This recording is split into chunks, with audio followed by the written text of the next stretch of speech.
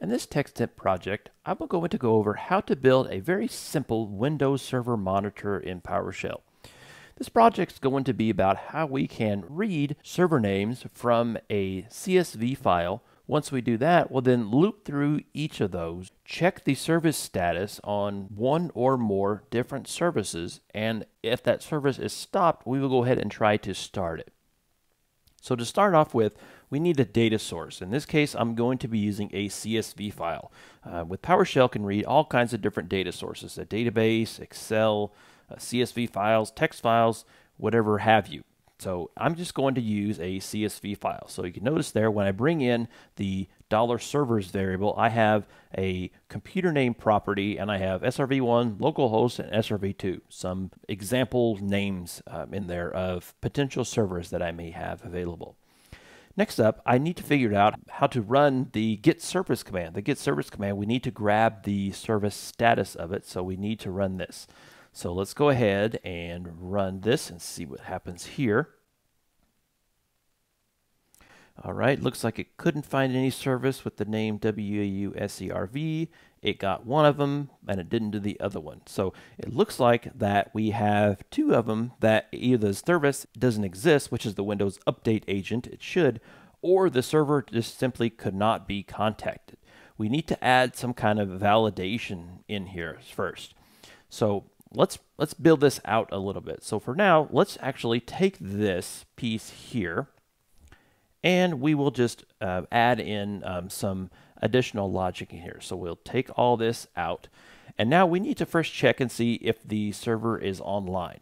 To do that, we can add some conditional logic in here. And let's say we'll use test connection, computer name, name of the server. So notice that if we are using get service, that I see status name and display name. I don't see the name of the server. We need to figure out the name of the server. So let's first inspect and see what kind of properties this thing returns. I will just do select star and see if we have the server name in here anywhere.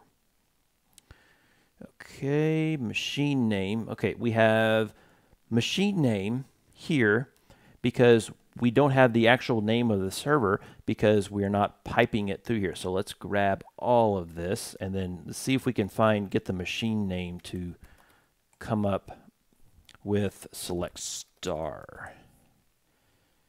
Okay, input object not be bound. Okay, that's fine because we have .text instead of .csv. So we change that. All right, once that gets done, now we can see the machine that was online, which is just my local host. I have the machine name of localhost. So the machine name does come up. But however, notice that we have a machine name of localhost here, but we don't have any of that here. We cannot, if get service doesn't return anything, we don't have that property available. So we cannot use that approach. So the better way to do this is we take this get service expression out here, and then let's just look at the properties in the CSV directly. To do that, I will directly reference the computer name property here and see if I can get that to return. All right, it doesn't do that, so because we didn't use the CSV, all right, we changed that. And then now we have the server name property here. We have the computer name. So this is a start. We have the computer name. Now what we can do is we can add a condition in here. We'll add some conditional logic and say if the server name is online, then just for some debugging purposes, I would just return computer name here. See what this looks like. Okay, now you can see that it only returned localhost because the SRV1 and SRV2 were not online. So we have our conditional logic ready to go. I would like to add something else in here to know that it actually skipped these. So I would just go ahead and put a write host command in here and say the server was offline. And need to enclose these in parentheses. All right, now we'll go ahead and save this. I'll try this again. Okay, now it says the SRV1 was offline, localhost, which is the name of the local host that I have here that pings, and it says the other one was offline. So this is a good start here. All right. So now we have some conditional logic in here. We can do some error handling ahead of time. At this point, I will copy this into my other for each loop. Then I will embed this logic inside of here. We want to only check the service if the server is online. At this point, it's only going to check if the server status is stopped. However, we need to change this here. This is refactoring on the fly. Now we need to put this down here because we only want to check the service if the server is online. So let's say we can call this service status. Get service name. We're checking the WUAU SERV service. And then now we need to add the computer name, which is the name of the computer that we are processing here. And it looks like it is $_. We're using the computer name property inside of the CSV. So now what this is going to do is it's going to first check and see if it pings on 18. If it does, it's going to try to get the status of the service on 19. And then the next line there, it's going to check to see if the status is equal to stopped. If it is, it's going to tell us that it's not started, and then it's going to try to start it. If it's not stopped, then it's going to just say it's already started. Else, if we didn't even detect that the server was online, it's just going to tell us it was offline. So I will go ahead and run this and hope it all works. All right, it does not. Let's see why. The computer name cannot be found on this object. So why does the computer name cannot be found on this object? Oh, because we need the CSV. It's not a text file.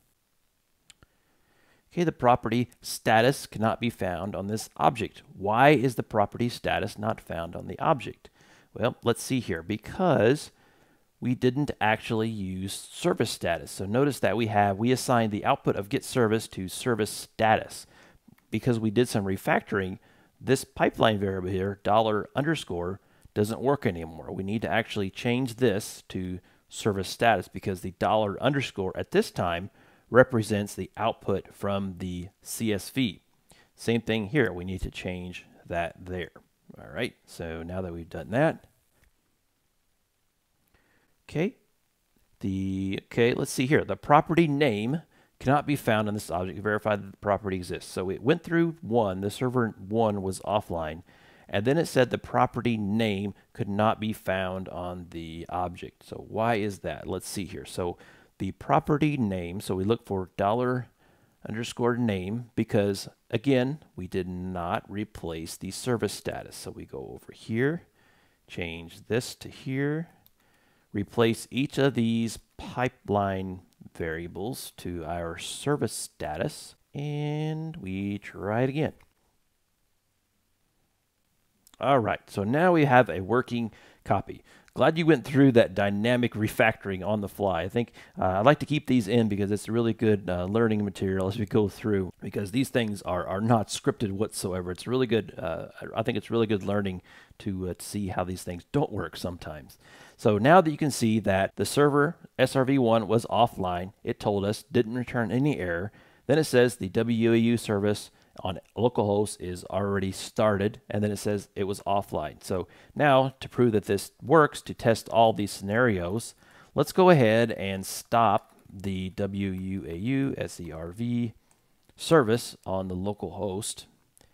Run this again, and we hope that it's going to say it's not started, attempting to start. Voila, it works. We run this again, and then now it should say that it was already started. Yep. So now you have a simple script that you can use to read a CSV file, read each of the server names in there, ping each server as it's getting processed. If the server name is online, check the service status. If the service status is stopped, it will attempt to start. If not, already started. So this is a really good way to add multiple conditions. We did this on the fly. It's a great way to add multiple conditions to check for, to validate errors, and to make sure that you're able to process each of these servers in this CSV, even if they aren't online or if some kind of problem comes up. So that was the project, how to build a simple Windows Server monitor in PowerShell.